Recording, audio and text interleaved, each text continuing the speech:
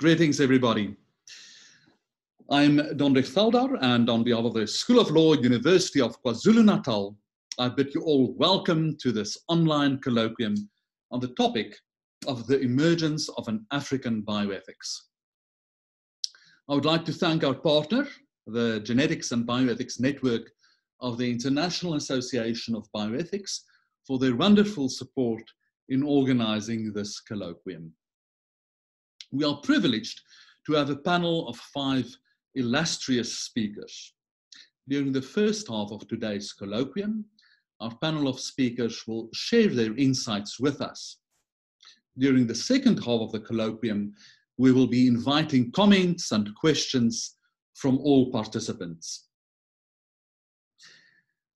We are recording this colloquium and we will make it available on our website.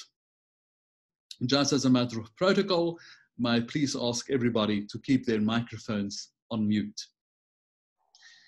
Now, to open this colloquium, I would like to introduce Professor Pierre Effa. Professor Effa has a long history of involvement in bioethics and championing bioethics, especially here on the African continent. Professor Effa is currently the president of the Pan-African Congress of Ethics and Bioethics. Professor Effa, we look forward to your opening address.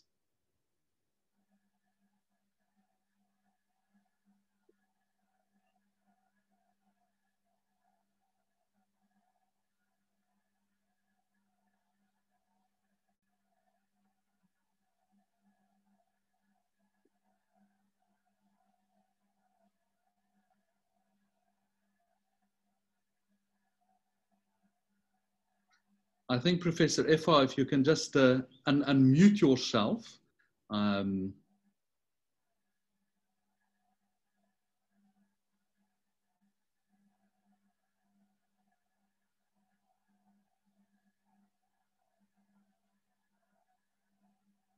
right. Do you hear me? Is it okay? Perfect. Yes, yes, we hear you. Perfect. Thank you very much. I'm very grateful to you, Professor Tada, and your team at the School of Law of the University of KwaZulu-Natal, the organizers of this webinar, for the great honor of inviting me to this seminar to deliver the opening address.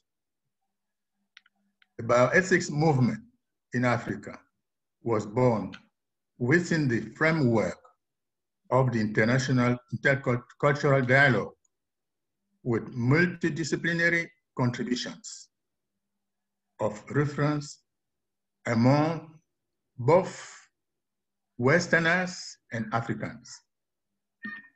I hope that that collaboration with an African legal institution, School of Law, starting today, can become a reality. Indeed, at the very beginning of the bioethics movement in Africa, men and women of law played a decisive role alongside doctors, philosophers, anthropologists, historians, theologians, religious and traditional moral authorities before it was institutionalized by the political powers, in particular the African head of state of the Organization of African Unity and then African Union.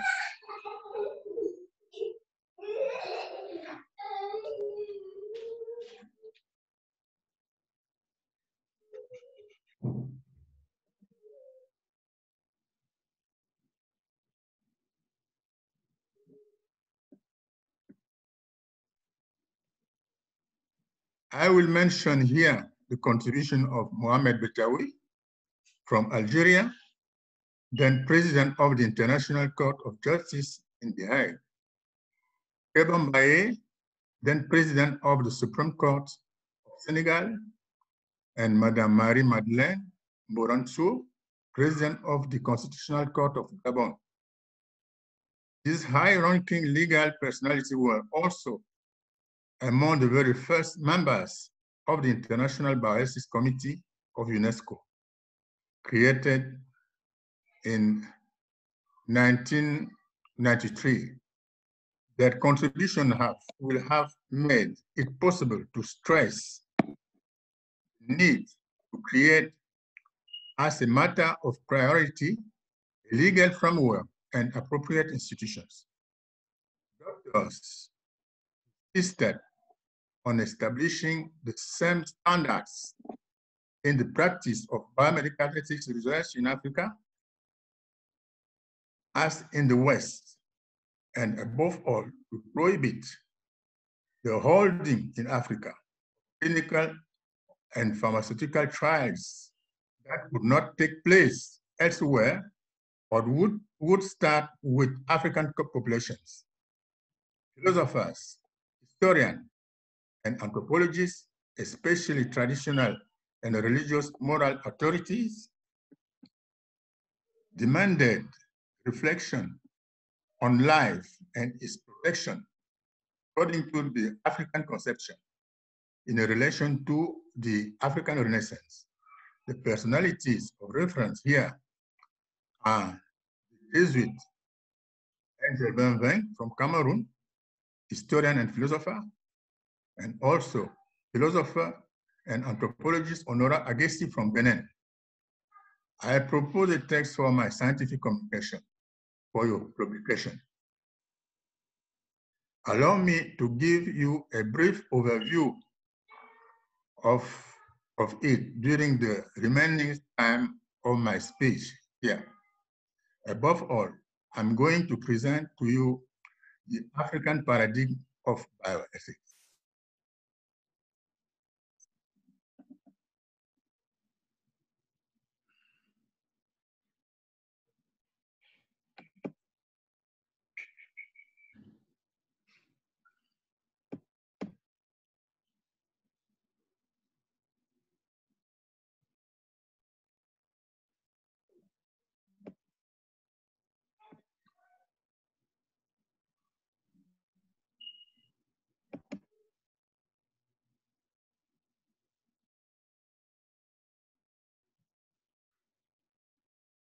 The question, the issue of bioethics in Africa, according to the African paradigm of bioethics,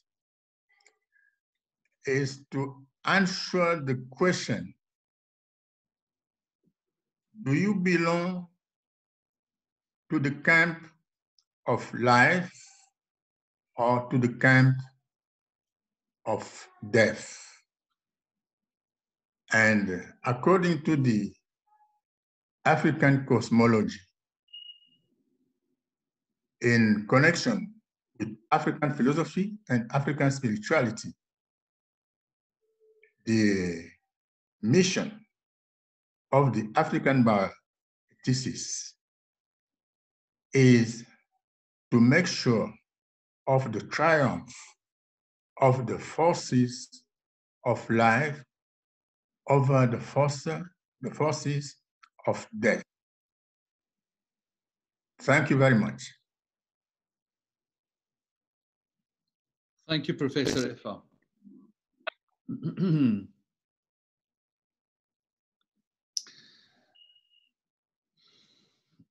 Our next speaker is Professor Thaddeus Metz. Professor Metz is the head of the Department of Philosophy at the University of Pretoria and a renowned scholar of Ubuntu.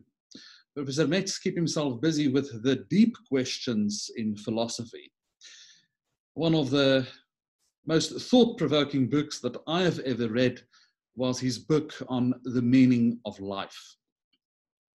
Today, Professor Metz will present his views on an Afro-communal bioethics.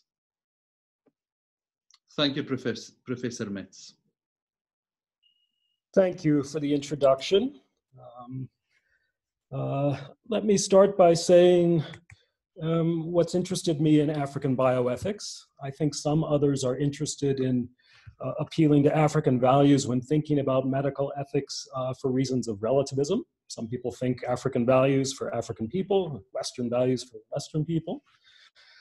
Other people are interested in African bioethics for reasons of redress. The thought that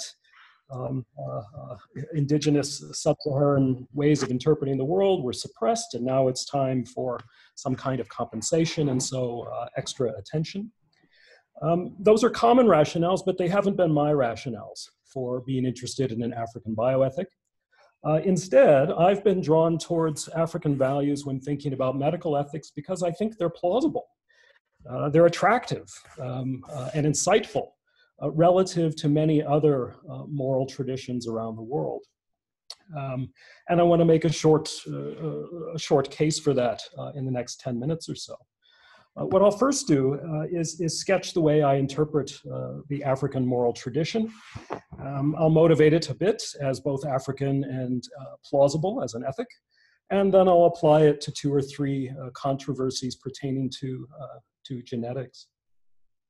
In terms of interpreting the ethic, it's useful to start with what's familiar to many people. In Southern Africa, when we want to sum up African approaches to morality, we often say a person is a person through other persons. And that maxim is very common, and it's an accurate literal translation of many local sayings, but it doesn't mean anything in plain English. You have to already be familiar with African cultures to know what a person is a person through other persons means. And a lot of my work has been a matter of providing a particular interpretation of it that is fairly determinate and specific and would be attractive to a global audience of ethicists and moral philosophers and the like. So here's a very brief sketch of how I interpret this phrase. When we say a person is a person, that much is easy. Implicit in that is a prescription to become a real person, or a genuine person, or a complete person, to develop one's humanness, really. How does one do that? Well, through other persons, and more specifically, through relating with them in harmonious or communal ways. And it's important to be specific about what harmony or communality might amount to. Roughly, for me, they consist of sharing a way of life with others and caring for others' quality of life. So to relate harmoniously with another person is roughly to enjoy a sense of togetherness with her and to participate with her and on a cooperative basis. To think of oneself as a we and to engage in a trusting way. On the one hand, that's to share a way of life. And on the other hand, I think relating harmoniously or communally is well understood as caring for the other, that is doing what's likely to help her, make her life go better, objectively speaking, that is in terms of meeting her needs, doing it for her own sake, and often doing it out of sympathy. I've appealed to this particular conception of harmony or community in my ethic, which roughly says, treat beings with respect insofar as they're capable of being party to relationships of harmony or community. So the thought is that normal adult human beings, the ones participating in this workshop, have a full moral status or a dignity because they can harmonize with others and be harmonized with. So everyone engaged here can roughly cooperate with other people and go out of their way to help others. And so they're the most important beings, morally speaking, from this perspective. There are other beings in the world, though, that can't cooperate or help can't cooperate with or help us, but we can with them. So my cat is on the couch here. He can't go out of his way to advance my goals or meet my needs, but I can do those things for him. And so by this ethic, he's got a partial moral status. He matters for his own sake. On the other hand, there are other beings in the world that can't harmonize as subjects or as objects. And good examples are rocks and plants. They don't have goals, they don't have a quality of life, they've got no consciousness for all we know, and so they lack a moral standing by this ethic. I think a principle telling us to treat beings as important insofar as they can relate harmoniously or communally is attractive philosophically and also has pretty good African credentials. So I think if you look at a lot of what's intuitively attractive about indigenous sub-Saharan cultures, for example, the focus on consensus in decision-making, the drive for reconciliation after wrongdoing, the approach to collective labor when undertaking harvesting or building. I think all these things are well understood as motivated by an interest in harmonious or communal relationships. They're all ways of forging a sense of togetherness, cooperating, helping one another, and doing so for one another's sake. And in my work, I try to suggest that this appeal to this particular conception of harmony or communality makes good sense of a lot of the African tradition. But I want to turn now to plausibility. Why should we take this way of understanding morality seriously? Here are three quick reasons in the context of bioethics. Number one, I think it gives us an attractive account of animal moral status. So for Kantians, it's very difficult to ascribe animals any moral status since they lack personhood or autonomy or rationality. In contrast, utilitarians tend to go to the opposite extreme and think that animals have a full moral status comparable to us because we and animals are both capable of pleasure and pain or capable of preference, satisfaction, or dissatisfaction. In contrast, I think the right thing to say about animals is that they matter for their own sake, but they just don't matter as much as we do. And in case of a forced trade-off, if we have to choose between the life of my cat or my life, I would hope you'd pick me. That would be the morally right thing to do. And this bioethic gives us a good account of why that is. I'm capable of relating harmoniously as a subject, whereas my cat is not. Second thing going for this ethic, I think, is its ability to capture norms of informed consent. So for the Kantian, we need to respect informed consent because of respect for autonomy. The utilitarian will say if we undertake medical research or a treatment on a person without her informed consent, she's less likely to participate with us, and so less likely to continue in the study or take her medicine.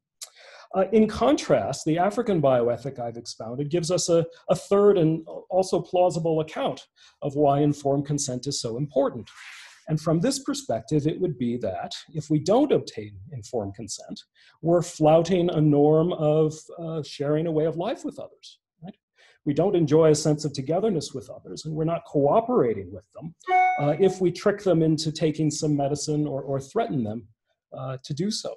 So we get a different relational understanding of the importance of informed consent that I think is prima facie plausible. And here's a third reason to take the ethics seriously is I think it gives us an attractive account of the obligations of medical practitioners. So it's a widespread intuition that if you've got a long-standing patient, that patient has some priority relative to some other patient that isn't yours, but you could help to an equal or somewhat larger degree. The Kantian will say, well, that you, medical practitioner, you must have promised to help your existing patient, your longstanding patient. The utilitarian will say, well, if you dump your longstanding patient in favor of the new patient, you're not going to know as much about the new patient and you won't be as efficient in treating her. But in contrast, from an African perspective, we can say that once you've related communally with somebody, once you've shared a way of life with someone and cared about her quality of life to an intense degree or for a long time, you have an extra obligation to continue that relationship and to enrich it. So we often find in the African tradition the maxims of family first or charity begins at home, and I've given you a philosophical reconstruction of that. So I'm hoping you accept the African credentials of this bioethic, and I hope it looks prima facie attractive to you. And now let me apply it to three controversies concerning genetics. The first one I want to think about is research on human embryos. So it's possible to genetically edit embryos. We can tinker with embryos and risk or even foresee their death.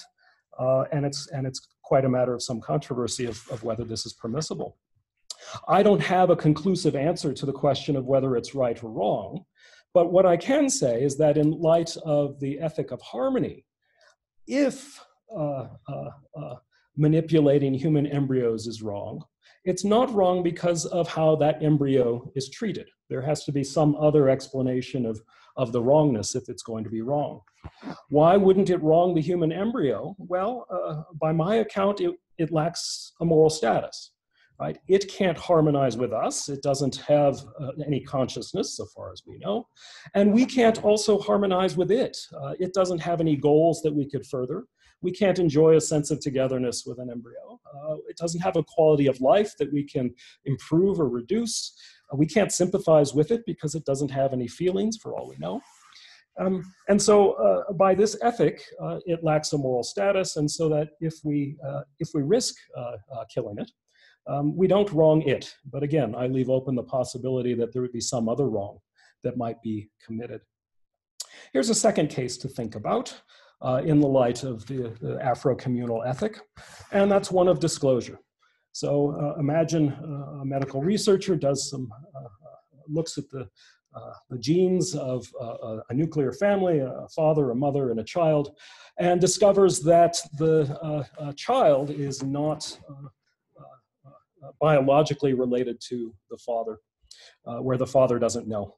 But let us suppose in this thought experiment that mom does know and just refuses to tell the father. What do you do as somebody who now has this sensitive information? Again, I don't have a complete firm answer to that question. I think a lot depends on the details.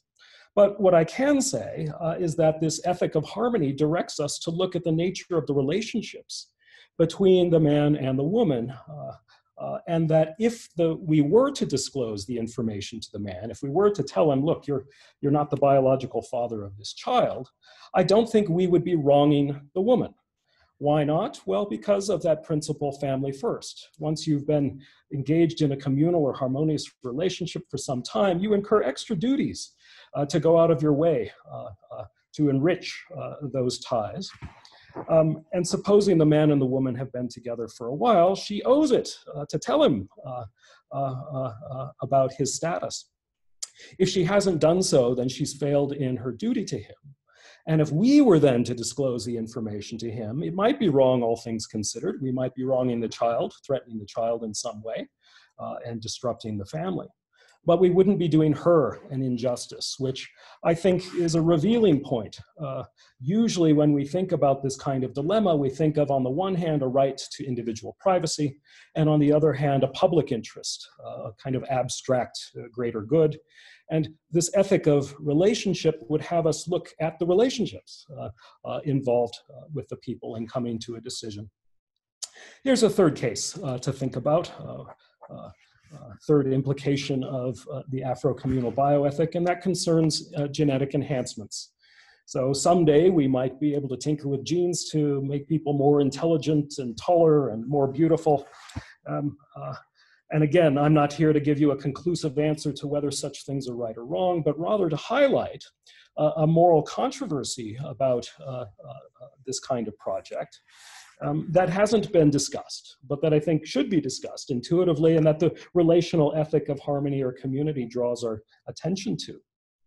If some people were to be enhanced, and not everyone, right? If some people were much more intelligent, much taller, much more beautiful than others, then it would be harder for there to be relationships of harmony and community in society. Right? It'd be harder to enjoy a sense of togetherness, to think of ourselves as a we, and even it would be harder to cooperate and help one another. So it's well known that if you become rich financially, if you acquire lots of money, you will tend to become more selfish and less empathetic and less inclined to identify with others who are not rich. The evidence on that is pretty good over the past 5 or 10 years. And what I'm suggesting is something similar would probably apply to those who become biologically rich, right? Even if they don't have lots of money. If they've got other talents and abilities that lots of other people lack, there's going to be a differential, that kind of difference in status and standing and ability is going to prevent people from coming together in a way that an ethic of harmony would prescribe. So I think my time is up. I've expounded an African bioethic, and I hope I've made the case in this past 10, 12 minutes that it's worth taking seriously at a philosophical level when it comes to thinking about genetic controversies. Thanks. Thank you, Professor Metz. I must say, a thought-provoking presentation, and I was looking at some of the faces and looking at the reaction while you were speaking, and it was quite interesting and insightful how people smiled at certain of the more controversial aspects or the controversial ethical issues that you have raised, such as genetic enhancement and so forth. Thank you very much. Our next speaker is Dr. Iyoki. Dr. Iyoki is currently a research specialist at Michigan State University. He has a multidisciplinary background in philosophy, international relations, journalism, and teaching. We look forward to his presentation on bio-eco-communitarianism. Dr. Iyoki. Thank you very much for welcoming me. First of all, is it possible to share my screen? Absolutely. Or do I just, okay. Absolutely. So you can just, I trust you know how it works. So you can Yeah.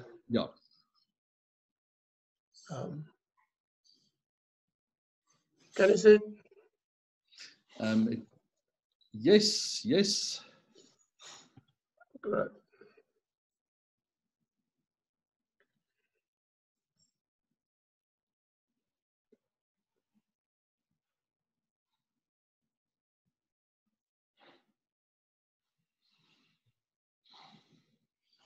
Taking a little while to respond, but okay.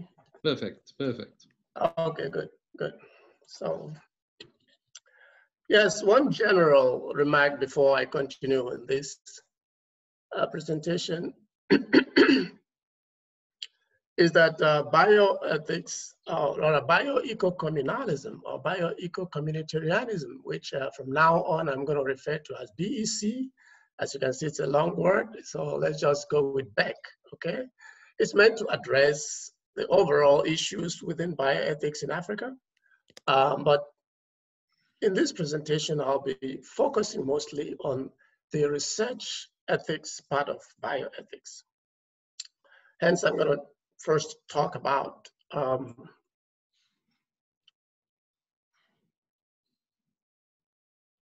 the mission that I am getting to accomplish. So it is primarily to correct the inadequacies of research ethics. That way we would be able to build a suitable structure for practice in Africa. So rather than do away with the mainstream principles that we are all familiar with, BEC actually calls for careful adoption and adaptation of those principles, in other words, indigenizing them into the African context. It's a way to create a homegrown formula that speaks to local cultural needs of continental Africa. We can't stress enough the need for research ethics principles to reflect the local character of the African cultural climate.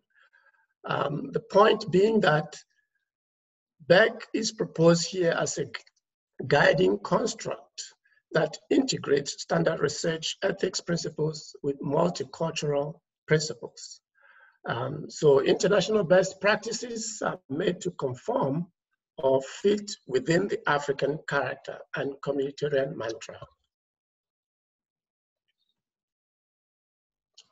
So I talk about the point of departure, and by this I mean where the idea that I'm proposing differs from the mainstream that you're familiar with.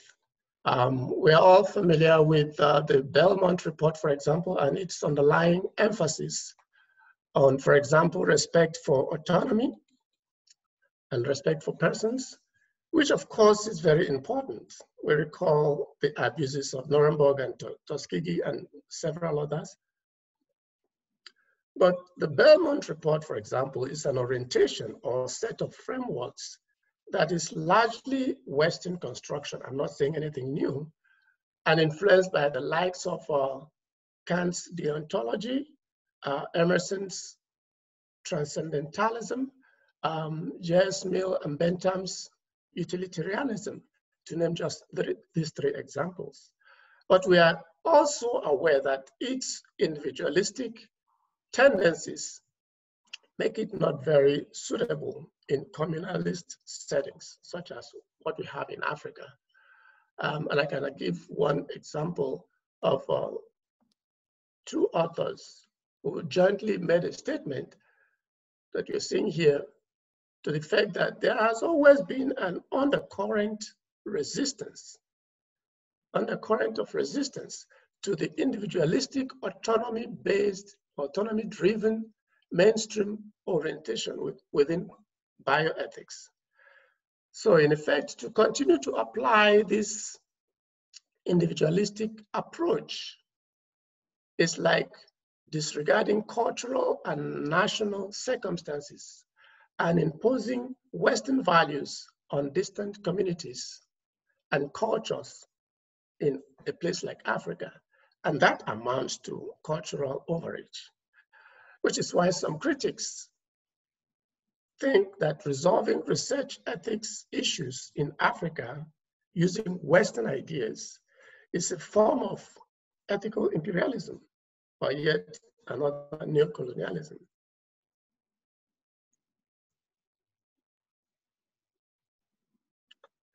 So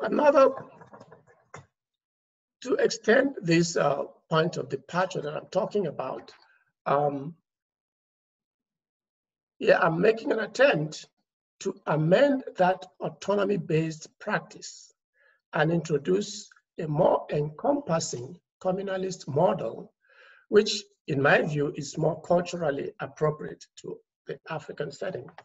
So when it comes to applying research ethics, especially in non-Western environments, such as Africa, the perfect metaphor is to uproot what we normally know, hybridize, and then replant in order to make it suitable to what we need in Africa. It's a way to acknowledge and integrate African philosophical and cultural perspective as a counterweight to the Western tendency to privilege individualism over communalism, much of what Professor Metz was just talking about in clinical research.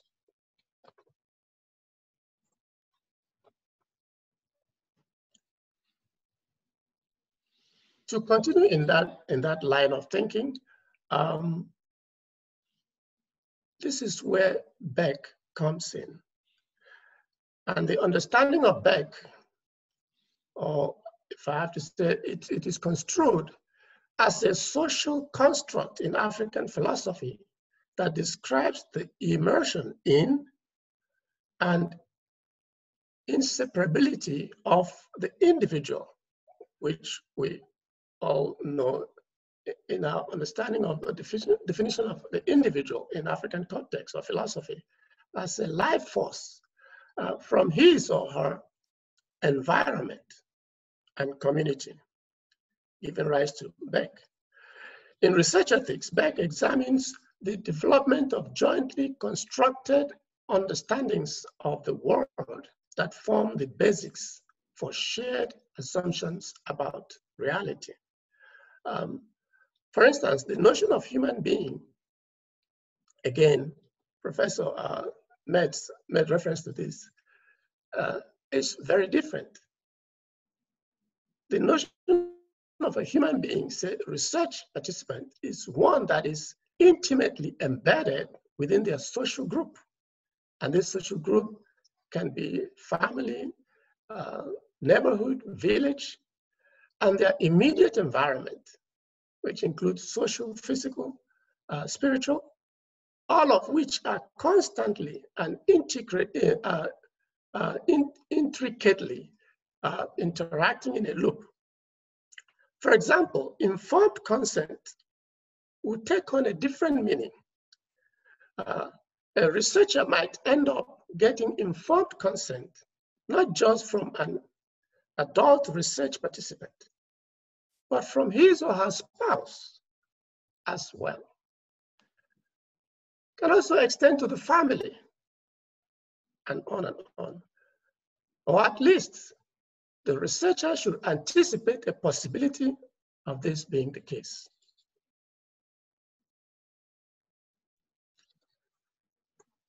So to further on with the tenet of Beck, I'll have to emphasize that Beck approach recognizes and respects individual autonomy, but also recognizes that research participants in multicultural milieux are embedded in family, kinship, community, and the environment. In essence, Beck recognizes mainstream research ethics principles, which we all know, the four principles: autonomy, beneficence, non-maleficence, and justice. But that notwithstanding, these principles are not an all-purpose set of tools that sufficiently serves the humongous global bioethics enterprise, or in this specific case, research ethics.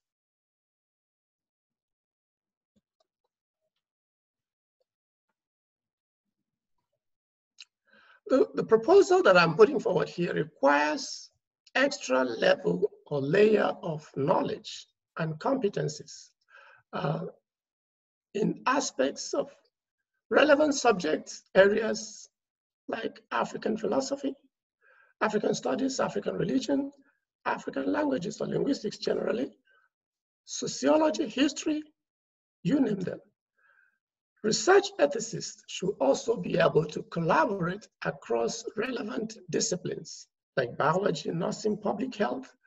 And by the way, let me make a plug here, if I may, that some of these points that I've raised here, I've discussed in my 2018 book, Clinical Trials and African Person. But more importantly, a more expansive book volume with prospective authors from many countries across Africa and other places, tentatively titled From the Ground Up, a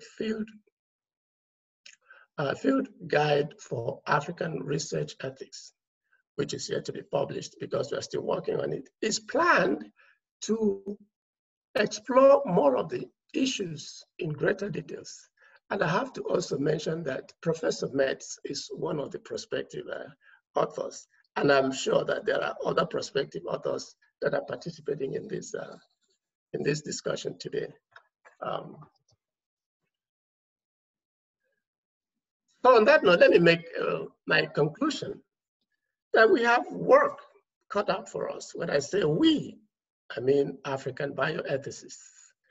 And that is the challenge to formulate an appropriate blueprint for research ethics practice in Africa. The communitarian approach, which by the way, aligns well with the goals of public health, has become a force to be reckoned with. A careful delineation and recalibration of this understanding should be a teaching moment for researchers, clinicians, bioethicists, students, academics, and so on, as they confront multicultural perspectives in health research. It is an established fact that the freedom of the individual should never trump the common good or the public interest. For too long, individualism has weighed disproportionately, as you can see in this illustration, and drives much of bioethics today. My hope is that Beck, as a tool among many tools, is primed to balance the playing field somewhat with multicultural approach. And my parting thought is that while bioethics practice in Africa is generally the same as elsewhere, it must, however, be specifically shaped by the histories, mythologies, motives, beliefs and ethos of the people who constitute the African cultural affinity. And that's my last word. Thank you for listening. Thank you. Thank you very much. Thank you, Dr. Ryoki, and we are definitely looking forward to your book. We will be watching the news to see when your book appears. I apologize for my voice. Was almost sounding like Anthony Fauci. No, not at all. Thank you. Our next speaker is Professor Ogundren. Professor Ogundren hails from Benin and currently works at the University of Liverpool in the United Kingdom. He does research in epidemiology, internal medicine, neurology, and of course, bioethics. His paper will pose the question, is there perhaps a generational gap when it comes to an African bioethics?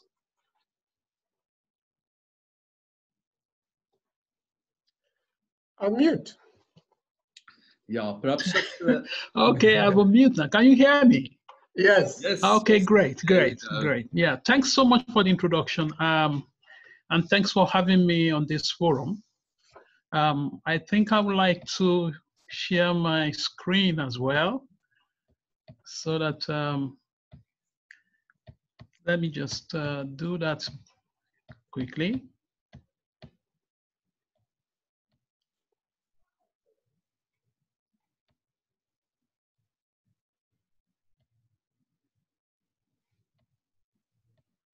Right, can you see that? Not yet. Not yet. Not yet.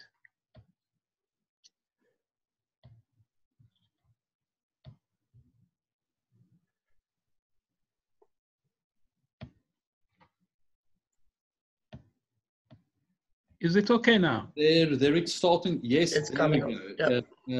Is it okay? Yes, I think, yes, perfect. Yep.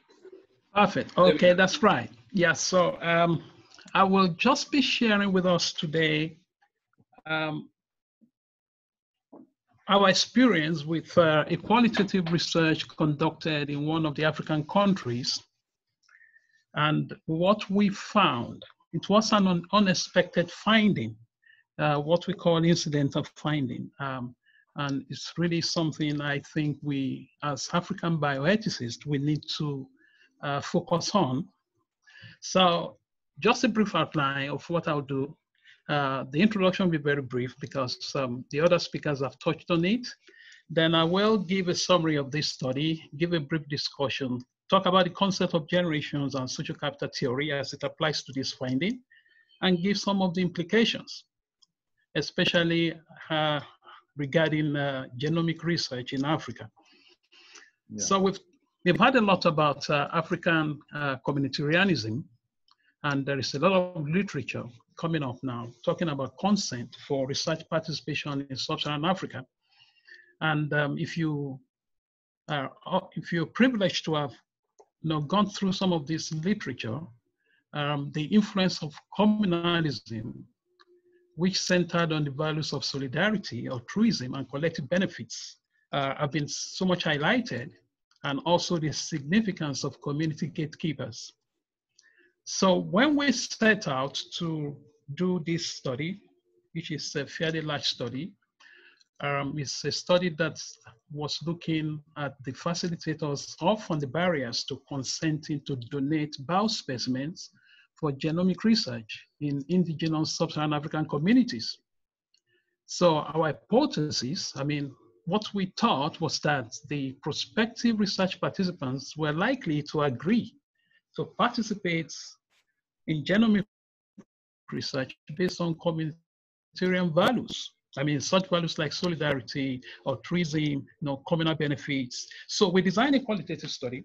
The methodological design was adapted from grounded theory. And for those who are qualitative researchers, you are familiar with this. And we used the constant comparative method of data analysis. And this was aided by Atlas TI. Our research stakeholders, we concentrated on research stakeholders, which include the research scientists, prospective research participants from the community, And of course, we also include the gatekeepers, the community rulers and the opinion leaders. And while we're on the field, and during the process of interviewing our research participants, one of them alluded to the fact that the community health workers are very important when it comes to engaging the community in genomic research. So we had to include the community health workers in our study. So basically the study entailed obtaining data by key informant interviews and focus group discussion. So just to give a quick rundown of what we found, we conducted focus group discussions, 15 focus group discussions comprising 50 prospective research participants, and we organized the research participants by age and sex. We grouped them to adults and youths. And the adults, again, were subcategorized into males and females. We did all that because we wanted to ensure that we're able to delve into the impact of gender and the impact of gender inequality, especially in African setting, where you have the voices of the females not being heard in families by virtue of the fact that the males are supposed to be the head of the homes, the family heads. And then we also consider the youths because we noticed that in previous studies, oftentimes when focus group discussions have been done, the youths are not particularly focused. You know, they tend to be grouped together, and then people just subcategorize participants into males and females. And when we discuss with the youths, we also subcategorize them into males and females. Towards the end of the study, we had to set up a mixed group of youth and adults because of our findings, so that we can get our data to be saturated, theoretical saturation. At the end of that study, we discovered that there was clear division between the adults and the youths regarding the decision to participate in genomic research. The adults based their values, of course, on the traditional African communalism. Their emphasis is on communal benefits. So, for instance, you can see from this table there, the first narrative from one of the adults is that the benefits is to the whole community, and that is important. Not so much to the individual. Emphasis must be on the community. But if you look through the narratives of the youths, their focus is on what is in it for me, more of what will I benefit. It's not that the youth did not recognize the place of the community leadership, but they felt that when it comes to participating in genomic research, they will agree to participate because of the benefit that will first come to them. And some of the youth also mentioned that once they know it's going to benefit them, then they will get their family members informed. They will also inform their neighbors. But their decision is not going to be tied to what the community leaders are saying. This was a very clear division that we found. So this slide is just showing us the word cloud for the adult participants. I mean, we subject the narratives of the adults to Atlas TI, and you can see there very clearly, right in the middle of it is community.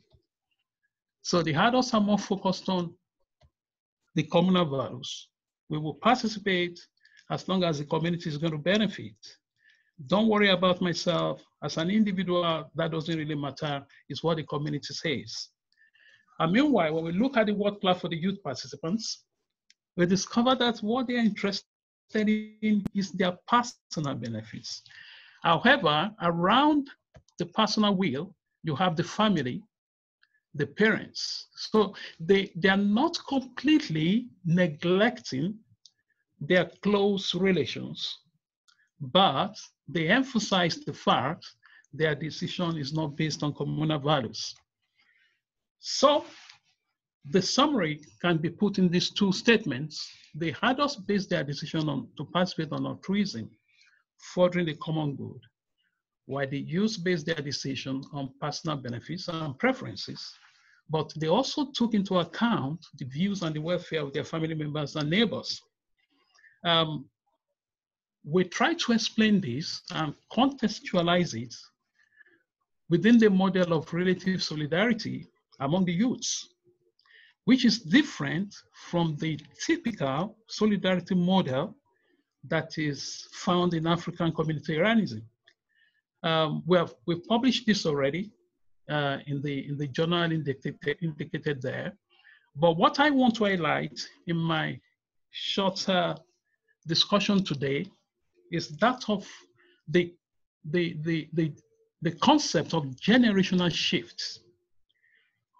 We look at the narratives of the adult discussants, and we're able to come up with this social networking, which seems to typify the adult participants in our study. We discovered that the adult community member tends to interact, either bidirectional interaction or unidirectional interaction with community leadership. Some of them are family heads. They interact with other family heads. They interact with the local health centers, religious leaders, and their social groups. Whereas the social networking for the youths was slightly different. The youths talk more of their family members, interacting with their family members. The interaction with the community leadership is unidirectional. It's not bidirectional. This diagram you're seeing is based on our data. Their interaction also with the circle of friends appear to be unidirectional.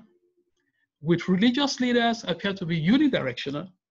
But we find a number of them talking about obtaining information from the internet, from social media. They prefer to go onto the social media or go onto the internet to get information on what genomic research is, what are the benefits, for them to have a better understanding of what it is before they go on to give their consent to participate in genomic research. I mean, that introduces a different concept to what we used to think about the African people in terms of what should be the ethos upon which informed consent should be based. So I will briefly now explain generational shift and social capital theory. Now, the social networking, which I've just talked about, can be contextualized within the framework of social capital theory. Now, for those who are familiar with this, they're based on technological advancements and influences. Generations from 1940s has been divided into 4. We have the baby boomers, Generation X, Generation Y, and Generation Z, which is the millennium from 2000 to the present age. Now, the Generation XY has been described as the people born between 1965 and 2000. And these individuals are increasingly relying on personal tech devices, such as mobile phones, to define themselves. They create social circles apart from their families, and that is changing the way they communicate with parents and friends. These generations are more connected than ever. They are more independent. This has been extensively documented. And interestingly, the study done by Ephraim within the African continent, children and youths aged between 13 and 30 years constitute Africa's heaviest users of social media. And that age group is the group for the youths, and they are the ones which are showing what we found during our study.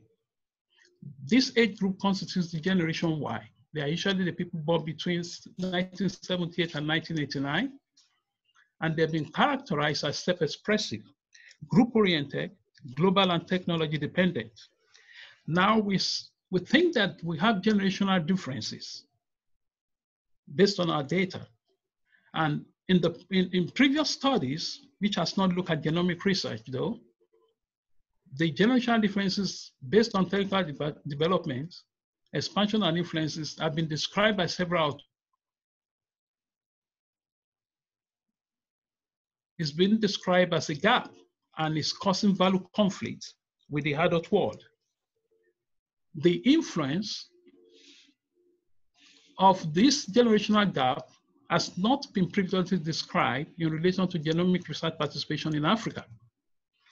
I think this might be a shift from the Afrocentric communalism towards a Western ethos, which is completely different from what we expect in Africa. And it has ethical implications as regards informed consent, for instance. When we need to get informed consent from research participants, it may become necessary, maybe for instance, during town hall meetings, in order to avoid conflict between the different groups within the community, to listen to the different age groups, get to know what their values are, and see how such values can be incorporated so that conflict in terms of consent process can be avoided. And the same thing will apply to community engagement process. If we need to engage the community in genomic research, which is a very sensitive research, then this generational gap or generational shift will need to be considered, and also with compensation in research. I mean, an adult who chooses to participate in genomic research would not probably agree to maybe obtaining anything from the scientist or from the research team, as opposed to a youth who feel that, well, for me, it is what I need to gain from it. And if that is not available, I'm not going to participate in it. So it will appear that we are having a sort of a transition from the Afrocentric ethics characterized by communalism, full solidarity, into a mixed value system where we are seeing a combination of African and Western ethics, where we're seeing people who are beginning to imbibe the values of liberal individualism, and also not letting go of the communal values that they have learned, which was what we describe as a relative solidarity, and which some people have tried to explain as relative autonomy. But relative solidarity and relative autonomy are not exactly the same thing. And of course, at the other extreme is a situation where we are going to get into the imported Western ethics, where we will have really import Western ethics into our life system, and we'll start practicing liberal individualism. So are we going through a transition? That's the question. Or is it that the communal values we have in African ethics is gradually being eroded? So in conclusion, we have a challenge here that foreign values often advocate principles that clearly, we know this, cannot capture the core aspects of African values, just like the last speaker said, because it will make it appear too Western. This situation, of course, can cause tension and create conflicts in African conception of ethics. In the era of genomics, we need to consider the views and perceptions of the younger generations on African bioethics and seeks to incorporate our tradition.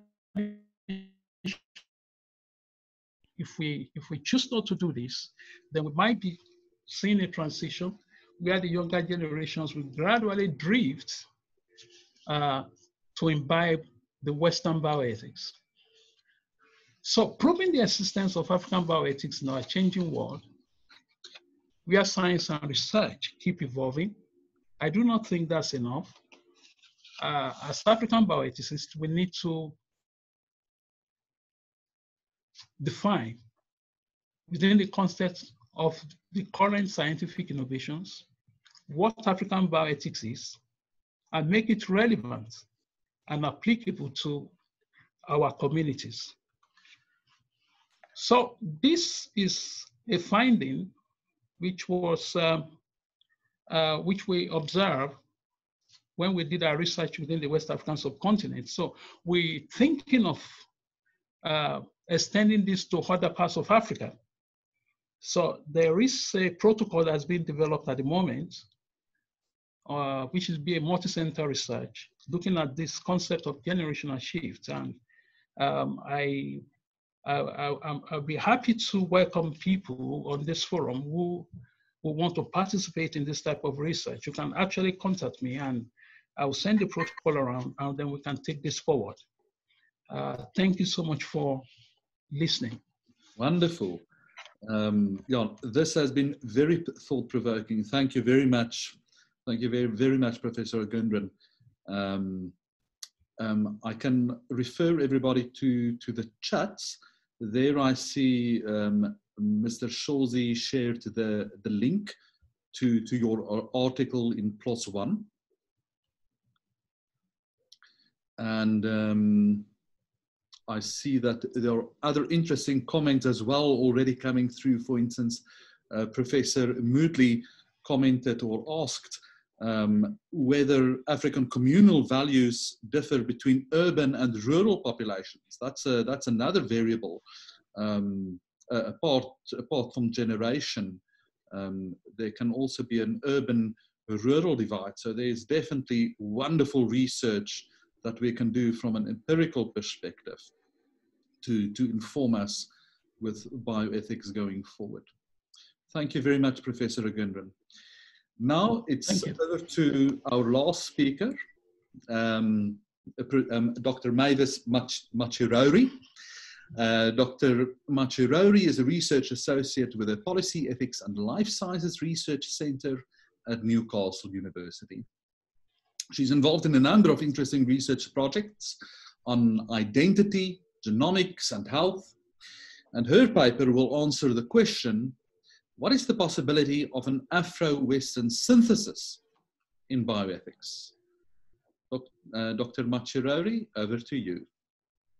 Thank you. And I'm also going to share my screen. So just give me a moment and I'll do that. It always takes longer than you think it's going to be. Okay, so I'm assuming you can see the slides. Yes, it's good. All right, thank you. So it's been really interesting listening to the previous talks because actually I think some of the concepts that have been discussed will seep into my talk. And my disclosure is I'm not a bioethicist, but I do have a very strong sociological interest in genomics research and community research. So I use this perspective to think about what we might be thinking of when we talk about African bioethics and actually whether there's a space that is missing in these conversations. So my idea is to trouble some of these assumptions and critique some of the ways that we can start to think about African bioethics, or what I would call a way to bridge these divides, something that has been termed an Afro-Western synthesis. So the United Declaration on Bioethics and Human Rights talks about bioethics as something that includes medical ethical issues, but also has its originality in the fact that it entails reflection on societal changes and on global balances brought about by scientific and technological developments. On their website, they highlight that a number of scientific practices have extended beyond national borders. And I think this is really important to think about when we think of what an African bioethics might be. Because there is also obviously the need now to promote this emergence of shared values. And this is something, as we've noticed, is of international debate. So we've already been given a historical perspective on some of the issues in bioethics. So when you look at the literature, some of the conversation talks about bioethics as premised on individualism and disregards many minority groups, including women. It's based on Western philosophical thought, which was American and post-Enlightenment. And over time, you can see the emergence of different bioethics, for example, feminist bioethics, which asks questions about the female form and gender questions, with interaction with medicines, asks about education and disability rights. So when we think about philosophical thought, it's actually then not something that's new in Africa as the continent, and has its own history that is based in religion, but also continues to evolve. It's premised on specific ideas of who a person is, and a previous speaker has already touched on this. And sometimes these ideas of personhood are backed by law, and this is something that is very prominent in Western philosophy. But the idea even of Western philosophy assumes that Western bioethics and philosophy is singular and similar across all European countries, but this is something that we're starting to see might not always be the case. So I wonder if there are actually similarities or differences with other worldviews when you talk about solidarity, care for community, and others. And what is it that we actually want to achieve when you talk about African bioethics? Is it a critique of Western thought? Is it a critique of institutions meant to enforce bioethics? What exactly are we talking about? So to figure out some of the answers to these questions, which I think are pertinent to genomics research, we have to take a step back. And like I said, I bring really a social critique to this. So bioethics, in my mind, has concerns which include social issues as well as obviously the legal aspects about being human and human identity. So we have to ask, well, what is human? We hear different philosophical approaches such as humanism, transhumanism, posthumanism, all these different ways of trying to describe the person in relation or not in relation to their environment. We have to think about relationship to others, the environment, the economy, and animals. And in the turn of big data and technology, we also have to include gadgets and technologies. And we've heard from Professor Gunrin that actually in their study, younger people had relationships to social media. And I think we start to see, this turn of technological data and governance within the definitions of human. And by kind of defining the modern human as somebody who actually has this interaction with technology, I don't mean modern by the sense of industrialization, but more in terms of time period. So the ethical concerns that we have include what is moral for a person to be or do, but actually we haven't defined what a person is and what qualities they have. I think sometimes these issues in African bioethics assume certain qualities, but where do these come from? Are they universal, or are they found in an individual or in a geographical location? And I ask these questions because figuring out what defines an African person actually helps us define from whom an African bioethics might apply. If we talk about African identity, as I said, is it tied to a place? Is it tied to a person? Who or what one feels connected to? Is it a birthright that is defined and can be taken away? If being African then is an identity that's tied to a place, is there a singular African identity that covers the entire continent? The geographical boundaries within Africa today are very different to how they would have been experienced and demarcated many years ago. And yet when we talk about an African bioethics, we seem to assume that there is a singular way of being African, both sort of on the continent as a whole, disrespecting some of these new geographical boundaries within Africa. And considering that the talk about morality and ethics also includes religious overviews, and looking at the many religions that exist on the continent, can all of these be subsumed into a singular philosophy to guide an African bioethic? We've heard of different philosophers already sort of feeding into this. And I think when it comes to genetics discussion, this is really important because genetic data tends to be familial. It gives us information about other people who are related to us. And the familiarity of genomics research means that insights from Black people, for example, in the UK, might actually raise claims about kinfolk on the continent. So a bioethics should aim to, so at the moment, research aims to diversify genomics research aims to diversify knowledge by bringing in people who are minorities in the UK and the US, and the diaspora doesn't have this representation in terms of bioethics. There's at the moment just a group of people who apparently have a lot of information to contribute. But then when we look at how people don't take part in research, actually we started to see that maybe the reasons, let's say, Black people in the UK or in the USA don't participate that much in research is because there's something about the practices in those countries that don't quite fit with the way that they see themselves as citizens or members of public in that community. We constantly hear that Africa contains the largest diversity in genetic makeup, but also when we think back to big data and connectivity, it means that there's an increased ability to link and create new information about ourselves. So when we think again back to the question of, well, what is it that makes a human? What is it that makes a person African? If information coming from Black people or diaspora people in Western countries, if that information gives extra insights to people who haven't participated, but by right share some kind of heritage, how far into the past will the knowledge be familial and give insights on people on the continent, for instance?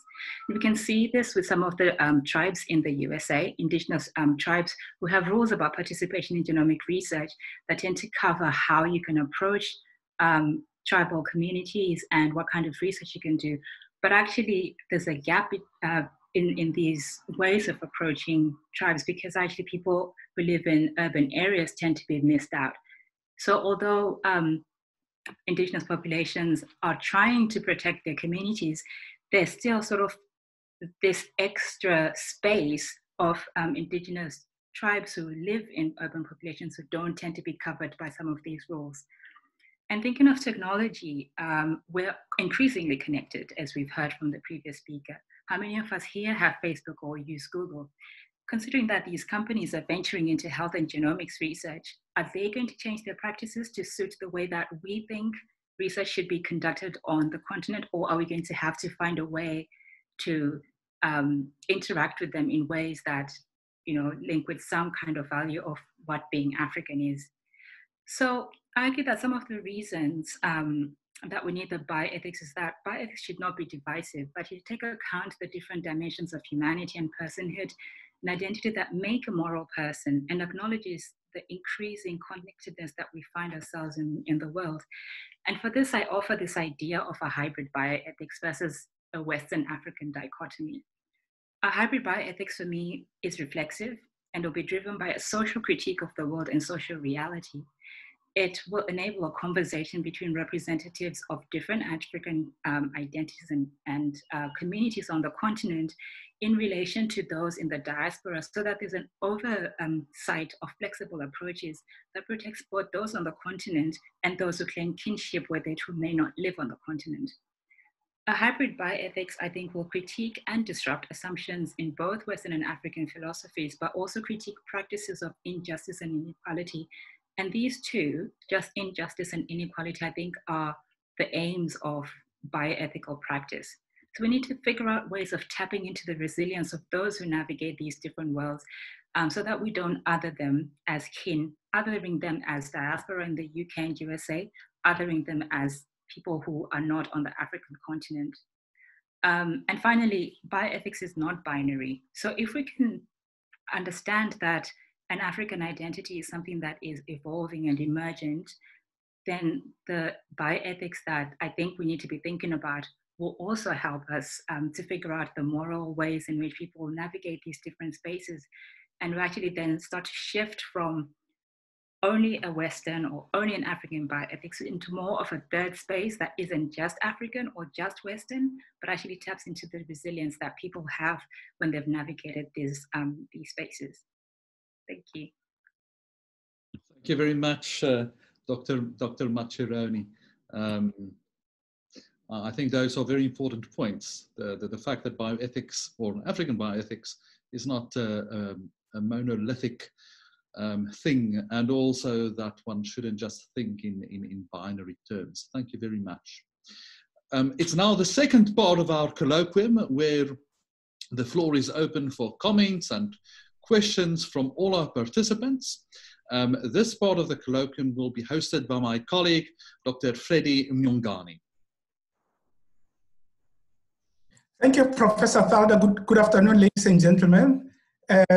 Once again, thank you very much for joining us in this virtual space in order to discuss this very important topic of African bioethics.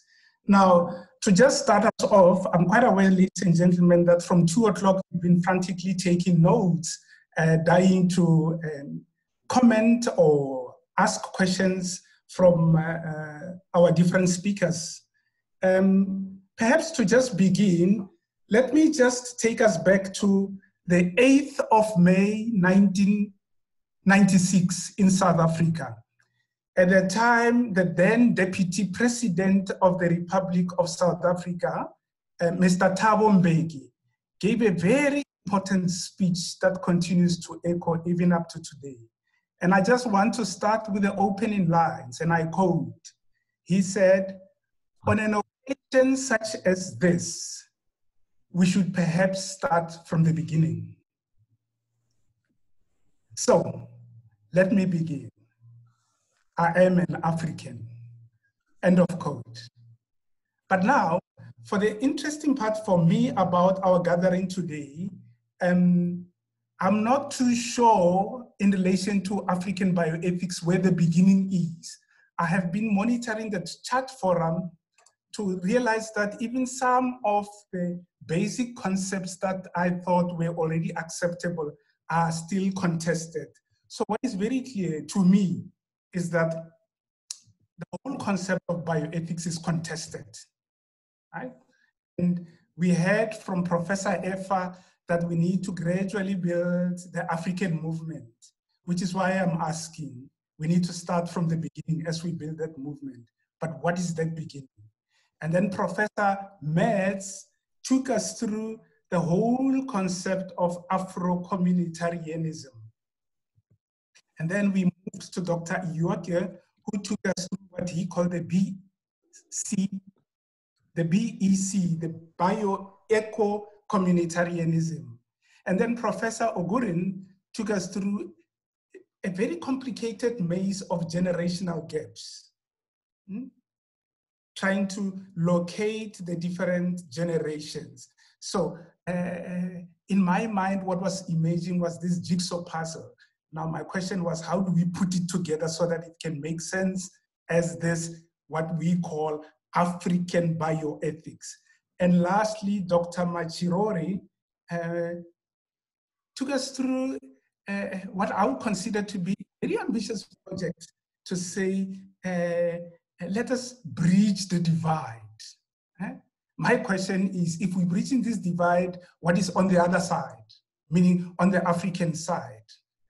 So I'm more interested in your own input, ladies and gentlemen, and your own questions.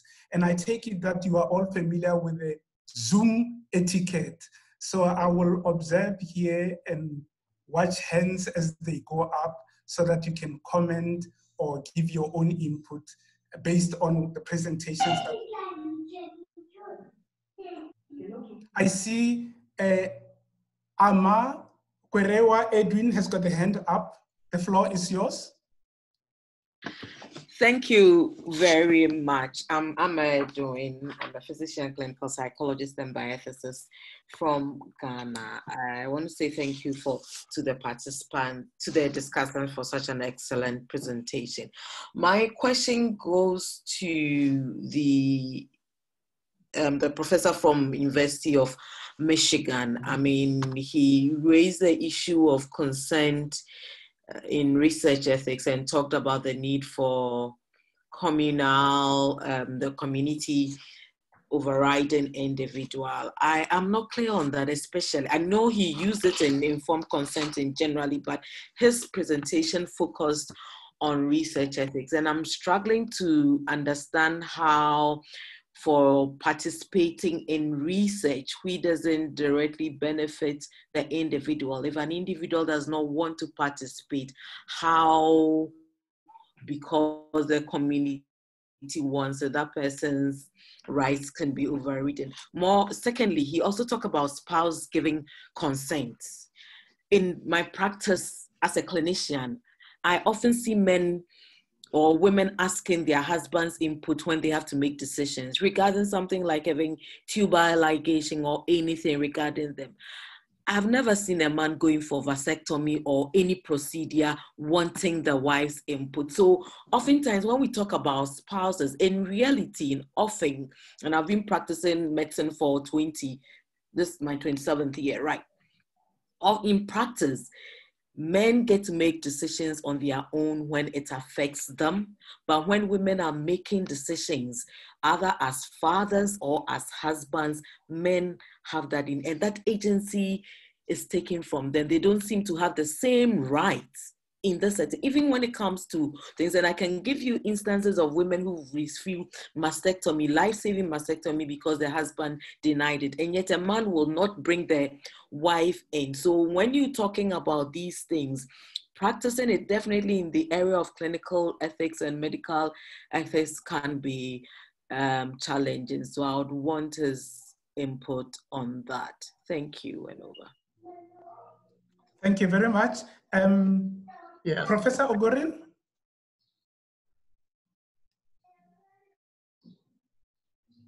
You are muted. You are muted. Oh, no, we can hear you. No, you are muted, Prof. Yeah, I was just saying that that question is meant for Dr. Yoke. Yes. Yeah, but let me just make one or two comments so that he can now round up. I think the observation made by the speaker is quite right. And that's one of the things we find amongst our people in most African communities. The man is the head of the home.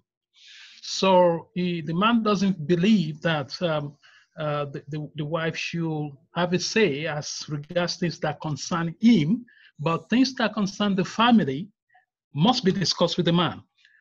In our research, that's one of the things we found out. In fact, we asked the women and they told us that the man is the head of the home. That's one. The number two, the children belongs to the man. Those were some of the narratives we got from them. So anything that has to do with the family, with the children, the man must know about it. That's one. Then two, the issue of community decision. I mean, when you, what some people has referred to as community consent, is something that as African bioethics we need to really address. I mean, how do you factor community consent into research? I mean, in the context of research ethics, because individual consent is so important. I mean, when you take informed consent, our focus is on individual consent, but where do we place community consent? So over to you, Dr. Ioke. Yeah, thank you very much. Yes, I don't anticipate that this is going to be an easy issue to address. Actually, Professor Metz made a number of assertions and indicated that we are not here to provide answers to all the questions. But this is a very outstanding one. And I use that as an example. Of course, I'm not surprised that it came up as one of the first questions that need clarification. I don't have answers to everything, but I have to say this, that even in my work here in the US, I've observed that in certain communities, not just African communities, Arab American communities, some Asian communities, there are issues whereby, medical issues, when people are trying to participate in a research, or when they are going through some personal medical issues, it might be a very serious one that they find it overwhelming to deal with as an individual. By the way, I know that there is this understanding that the subjugation of women in our societies, in every society, by the way, Western, African, everywhere. There's this joke that I know everyone is familiar with, that the man is the head of the family, but the women are the neck, right?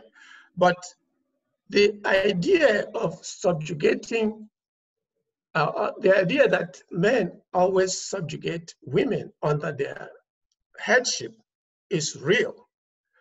But also, as we have seen in Professor Ogurin's presentation, that there is need to factor in this element of freedom on an individual level.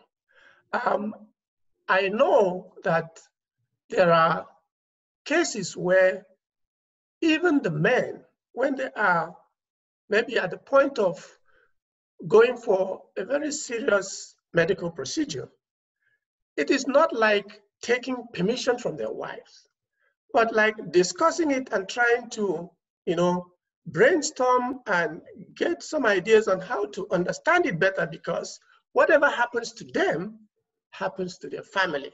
So it is in that perspective that I'm talking about. It's not that I don't recognize the fact that men generally have this overwhelming control, which of course should be checked.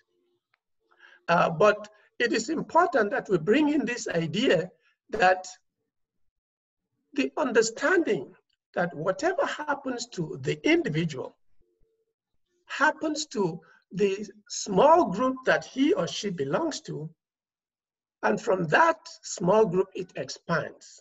So to find a substantive and final solution to how to deal with that, the answer to that is what I don't have. But it is there that if really we want to find some solutions, or rather to project the understanding that we have of our communal or communitarian worldview about our way of life, we also have to bring this into research ethics. And how to specifically do that, I don't have the complete answer to that. Thank you, Doctor. I see Professor Kimantri has got her hand up. Prof, the platform is yours. Hello. Thank you very much to Dondrik and Freddie for hosting this fabulous webinar. I think we've been waiting a long time to have a discussion like this about African thinking, African philosophy, and I'm also afraid to use those terms because I'm not sure that how accurate are we when we use those terms. Is it acceptable to assume that the continent has a uniform approach? Does it differ in different parts of Africa, different countries in Africa? So that's my first question. And then the second issue is that there is overlap between different philosophical systems in different parts of the world. There's similarity, there's difference. And so sometimes it might just boil down to having a very individualistic approach versus a communal approach. And so I would appreciate some comments from the panel. Thank you, Prof. Any takers from the panel members? Yeah, can I just give my own opinion on that? But before I go on to give my opinion on that, I mean, that's a very important point that's been raised there. But I saw from the chat that people are wondering whether there is an impact from where people stay when it comes to what we observe about the generational gaps and commitment to communal values, whether it is based on urban or rural communities. When we did our study, we actually involve all the participants from both rural and urban, and we didn't find any clear division based on that. It's very interesting because even the people who are living in the urban communities were making reference to values they imbibed from where they came from, which were mainly rural, because you have migration from rural communities to urban communities. So they held on to that. So there was no clear division based on that. What we found, however, was the impact of level of education, which again can be linked to exposure to technological advancements, which we alluded to with the relationship to use of social media.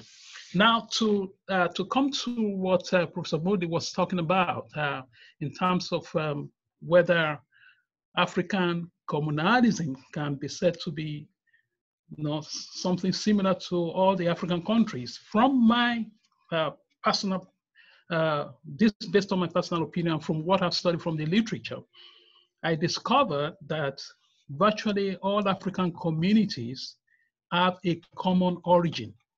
There could be some differences based on where people are, but there is a common denominator upon which our ethos are based.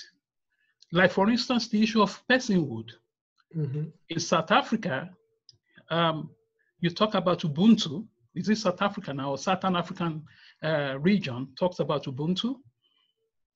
In West African subcontinent, we use phrases like people is my clothing. What that simply means, in my language, they're saying that my covering is the people. And what that simply means is that without people around me, I'm nobody. Okay? People is my covering. So we all have this common denominator upon which our ethical philosophies are based in Africa, wherever from whatever angle you look at it. So I have the belief that we have, for our African bioethical practices, we have a common template. There might be some slight differences here and there based on people's experiences. I do not know what other people think. So based on that, we can actually say there is African bioethics as distinct from other parts of the world. Thank you. Let me quickly add to that, if I may. I teach African philosophy every now and again here in my university. And I started by using this book. I don't know if you can see this. Yeah. As contributions from across Africa.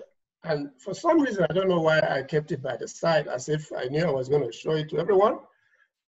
It talks about African philosophy, and that's what the question that people have been asking for ages, especially in the Western world. Is there anything like African philosophy? You talk about African philosophy. Who talks about African philosophy? We don't hear, well, all that we hear is Socrates, Plato. Is there any African philosopher? And then you would go from there to African bioethics.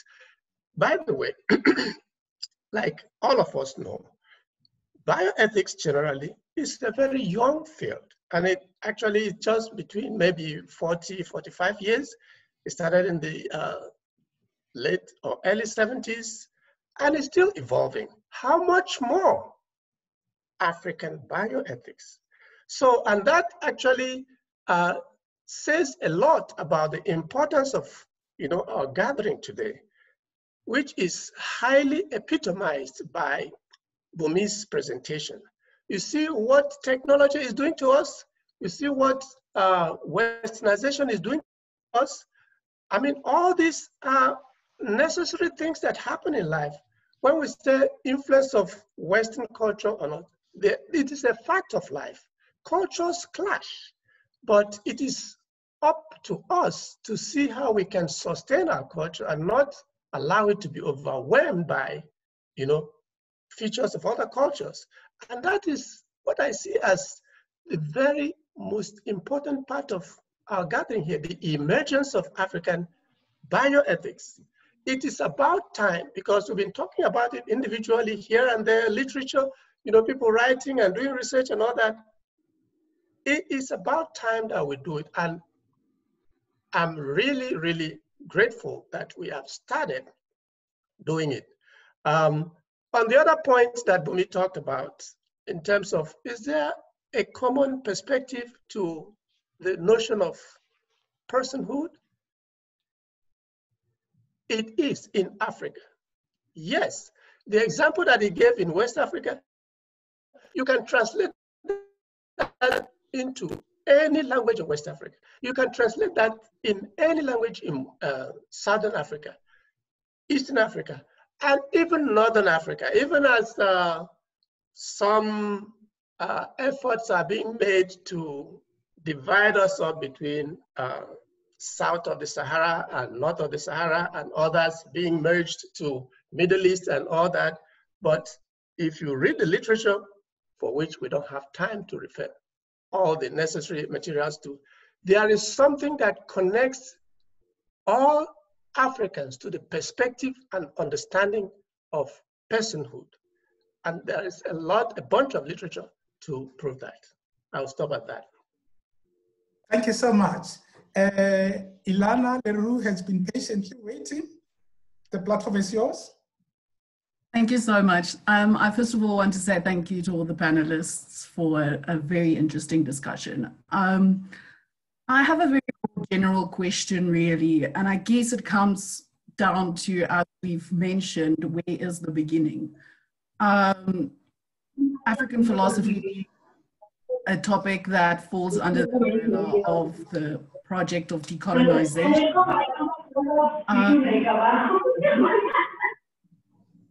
So being that African philosophy falls under the project of decolonization, and decolonization being, to a degree, not undoing what colonialist influence did, but to redress the adverse consequences and to take back what was African before colonial influence, or to reclaim that.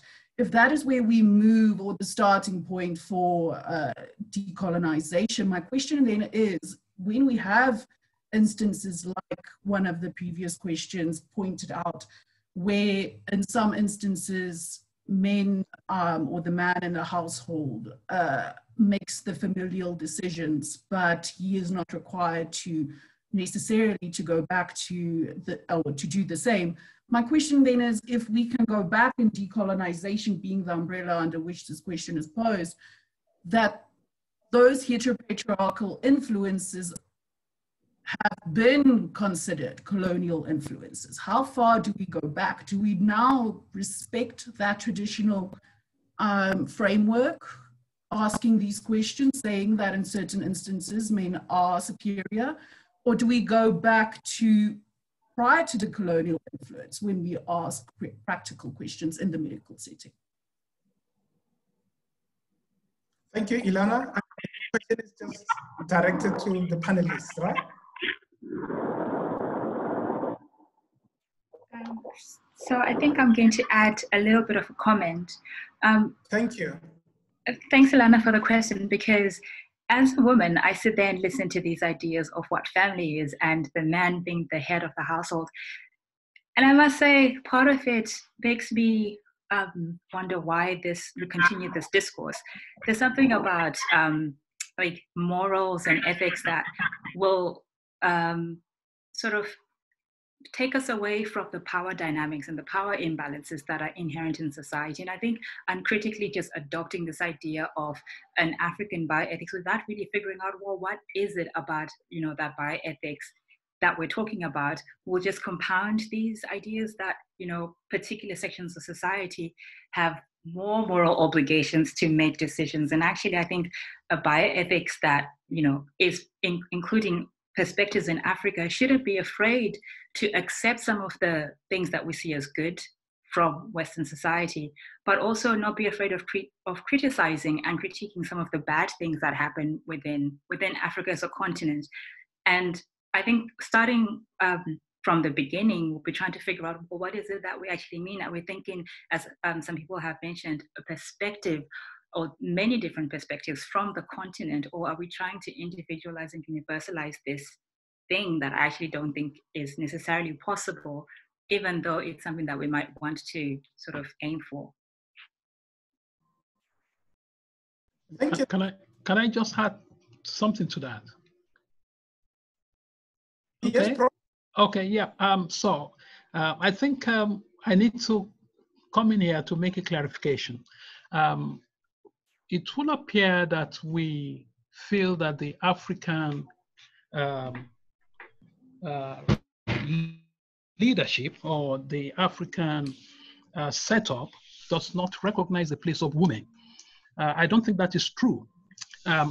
So again, from qualitative research, you know, I've had to do some ethnographic research in the past, and living as a participant in the midst of indigenous communities, I come to realize that the African system is set up in a way that even though the women are made to respect the men as family heads, they also have someone within the community that they call the head of women.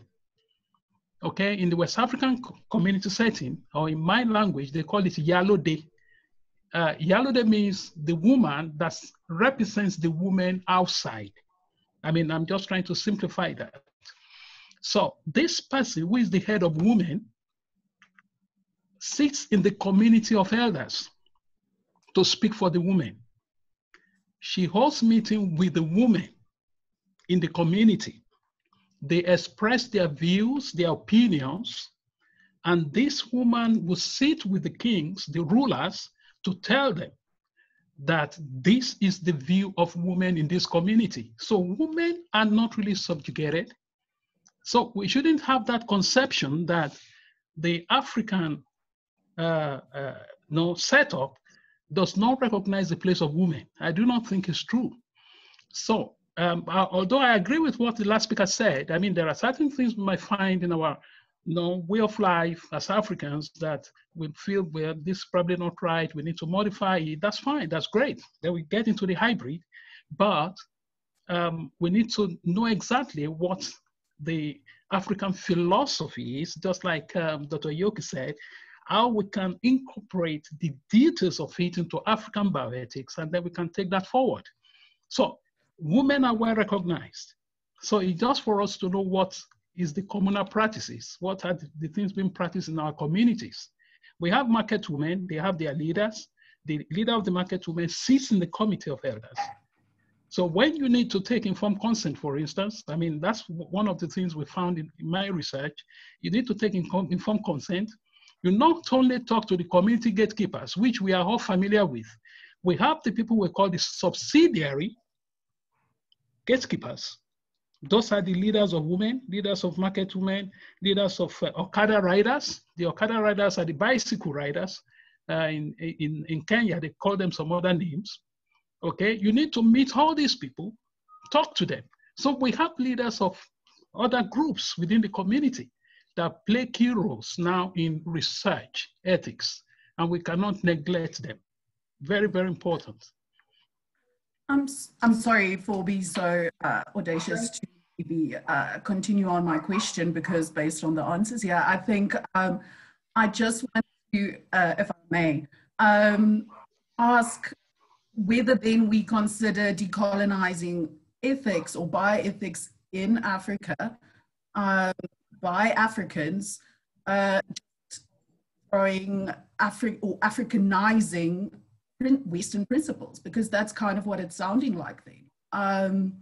Or are we actually decolonizing and reclaiming African values and starting anew from scratch? That's what it comes down to, or my question, I think. Because either we are decolonizing and we are removing colonial influence, or we are adapting within a Westocentric epistemological framework. So I think that's what my question comes down to. Which way do we move? I think it's a bit more abstract question, but obviously it has practical influence, but or it has practical application. But I think, which way do we move? I think my question comes down to if we have to decolonize, are we decolonizing within an accepted Western framework still? Yeah, if I can quickly respond, I use the metaphor uproot, hybridize, and replant in my presentation. And I think that also was echoed by Dr. Machirori when she was talking about, you know, how can we bring these two things together? How can we see some of the good things in the standard research ethics principles that we are familiar with, and then make them relevant, indigenize them, because we have our own ways of life. We can't just, you know, bring in Western culture, which is obvious that it doesn't quite fit well with African ways of life. Even though some of us here are still questioning, do we really have something that is specific to Africa? Definitely we have. And if it will help in any way, I'm going to supply Dr. Tada with tons of literature so that he can share with people who still have that doubt. It is just because it hasn't been publicized enough. We are not familiar with that. So we see some good stuff. In Belmont Report, for example, it is very important to respect individuals. But then we also have our own ways of life. How can we bring these two together and make it work for us? That is the point. And I think I made that. Thank you, Doctor. And point made and point accepted. We've got 3 more hands, or now 2. Colleagues, may I suggest that those 2 or those 3 be the last ones so that we can begin to round off our discussion, because it's now 10 to 4. Rosemary Musasengwa, the platform is yours. Hello. So I have been listening, you know, to the presentations and the comments, and I often feel like when we talk about an African bioethics, we need to, I think, to go back, to take a step back and think about exactly what it is that we want to address by having an African bioethics. I don't think, Ilana, I don't think it's about decolonization as such. I think it's demystifying ethics. The actual issue, I think, when I look at it from my experience, is that in Africa, we haven't paid much attention to our curriculum, even from a very young age. We don't teach moral reasoning from a young age, even to our undergraduates. I was teaching at the University of Zimbabwe, and at that time, I was teaching clinical ethics, and you could tell that clinicians, they don't have that skill to do moral reasoning, and we've never taught that. But now, currently I'm at Oxford, and I see that they teach moral reasoning right from an early stage at high school level. We ask young people to talk about ethical issues, and they are able to articulate ethical issues. So when it comes to issues of, you know, bioethics or research ethics, when they get to that stage, it's not a new concept. So now I think in Africa, what we are doing now is sort of, we're almost like introducing the concept, but it's not really a new concept. And like Professor Ike is saying, some of these things have already been there. Like, you know, the issue of Ubuntu, it's already there, but we don't pay much attention to it. And then when it comes to research, we sort of panic when we get to a regulatory perspective now on the part of research ethics. It's like something that is new or imposed on us. I don't think it is. It's something that we are not teaching. And when someone becomes a researcher, they suddenly become, they have that form they have to fill for the ethics committee. And that's when they start to realize that they have to think critically and do a lot of moral reasoning, which we have never taught in our curriculum in a lot of African programs. So I think it's more about demystifying ethics itself and moral reasoning, and teaching young researchers to think about how to do moral reasoning. So when we get to a stage where we are talking about something higher up, like bioethics, innovation, research ethics, they don't struggle to do moral reasoning, which is something that I think we are lacking. So it's not really about decolonization. To me, it's demystifying ethics, the way we teach ethics. From which level? From a very young level, to teach people to do moral reasoning. So now when we come to, that's why we keep seeing the questions in the chat that are saying, even in India, we have these issues. Even in other parts of, even in Europe, I mean, here in the UK, we still have issues of consent and other things. They are still there. And the way we deal with things is different, because of the history. And people feel like the Belmont report is a Western report and we should not be following their principles. We should be coming up with our own principles. But it's not necessarily true. Like Ike is saying, a lot of good things are there. And we need to think critically of where we are coming from and how to fix it going forward. Thanks. That's what I was itching to say. Thank you so much. That was just an input. I see Professor Talda is laughing. Thank you. Darrell Mesa, the platform is yours. Yeah, thank you very much. It's been a wonderful colloquium. Thank you very much. I had a couple of comments. One is from our experience in Asian bioethics. I'm the secretary of the Asian Bioethics Association. We started this association in 1995. There is no requirement that we have only one view from Asian or African bioethics. In fact, I think it's completely counter to the idea, the identity. We celebrate by diversity. Colonialism was to try to say there's one view, but a decolonial sense of identity is to celebrate our diversity. You might have seen sometimes this television commercial, Malaysia, truly Asia, because of celebrating diversity. That's in very often, common illustration. And I think today we saw, this panel, excellent speakers. Thank you, Doranch, and other colleagues for organizing. And I think as we continue the dialogue and discourse, we're trying to uncover our own identity and together what we are. And the celebration of diversity is really something which is why many of us keep on doing bioethics. We'd never pretend that there's only one. In fact, there are many, many. So I think how we approach different dilemmas may also change with generations, or it may change with particular dominant cultural themes or dominant philosophical views at certain times. But this celebration of getting people together to share their different views is the essence of African bioethics. The same it may be of Asian bioethics, or even Eastern or Western or Northern or Southern bioethics. So thank you to all the speakers. A really excellent job. Thank you very much, Dara.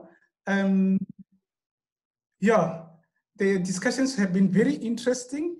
And ladies and gentlemen, I do not want to waste a lot of your time. I would like to thank Professor Effa. I would like to thank Professor Metz, and thank Dr. Yoki and Professor Ogorin and Dr. Machirori for their wonderful presentations. And of course, ladies and gentlemen, I would like to thank you for having stayed with us for the past almost 2 hours, and for your contributions throughout the whole deliberations and everything that went with it. But in conclusion, I just want to say that perhaps we need to check at the time. What time is it? This is the time of coronavirus. And the one small good thing that have emerged out of this pandemic is that the virus has thrust us into a virtual space. Ordinarily, this colloquium would have been hosted at a particular venue for us to discuss this very interesting and contested thing. But what is very interesting for today, we're having this contested debate in a virtual space that is not owned by anybody. And I find that to be very interesting.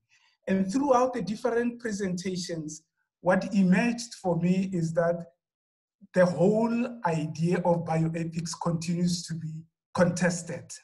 And I know that Professor Metz spoke about harmony. I'm glad that there was not much of that harmony in our discussion, right? There are areas where we will continue to contest and we might not find each other. But does that mean that there is a crisis? In my view, no. That is how the discipline continues to evolve. And I am happy that we have not as yet found each other at this colloquium. From speaker after speaker after speaker, there were the usual suspects. Are we decolonizing or are we demystifying? There's individualism and there's communalism. Where do we find the bridging divide? There's Africanism and there's also Westernism involved. So I do not know where we are right now with regard to this, our topic of today. But perhaps to quote somebody that you will not approve of, ladies and gentlemen, let me quote Aristotle to conclude. Aristotle once said that a person cannot set out to go and look for what they do not know, because when they find it, they will not know that they have found it because they don't know it. And if they miss it, they will also know that they have missed it simply because they do not know it. So at the end of this beautiful colloquium, I'm still asking, what is African bioethics? Over to you. Thank you very much, Dr. Nyongani.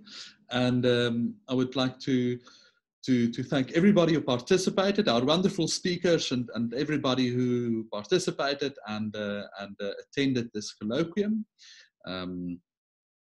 We've come to the end, so that's the only thing that's left to me is just to conclude and say goodbye. We hope to see you at our next colloquium.